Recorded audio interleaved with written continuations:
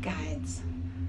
Good afternoon. We listen to this meditation in the mornings, and one of the pointers or tips is some things that we kind of focus on to start a great day. One of them is about having a plan, but don't be afraid to change your plans for the day, which is appropriate because here we are riding up on a gondola. This was not our plan, right? It was not our plan, and I love the meditation because it says, don't be afraid to change your plan, don't be afraid of new opportunities.